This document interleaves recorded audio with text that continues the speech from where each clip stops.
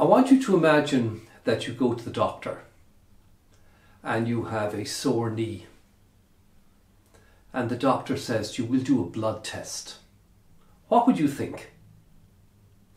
Or you go to the doctor and say, I've got a pain in my tummy, and the doctor says we do an x-ray. What would you think? Or you go to the doctor and you say that I've cut myself in the arm, and they say we'll do an MRI. What would you think? The point I want to make here is that when you go to the doctor, you expect him to have a range of tools and techniques and processes and systems that he can apply depending on what the issue is that you're trying to address. So in the case of the damaged knee, you expect him to examine you, and then you expect him to do an x-ray and maybe an MRI. In the case of the pain in your stomach, you would expect him to do something else. The exact same is true in the area of human performance improvement. You require different sciences to do different things. 1.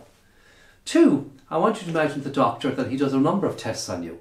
You would like him then to put them up on the wall and say, yes, the x-ray is saying this, and the blood test is saying that, and the MRI is saying the other, and do a workup and say, based on all of those, here's my evaluation of what the issue is and what we need to do.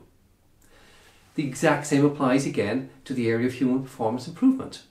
You want a range of sciences that give you different information to help you identify the whole person, so you can identify what the particular issues are and what you need to do to address them.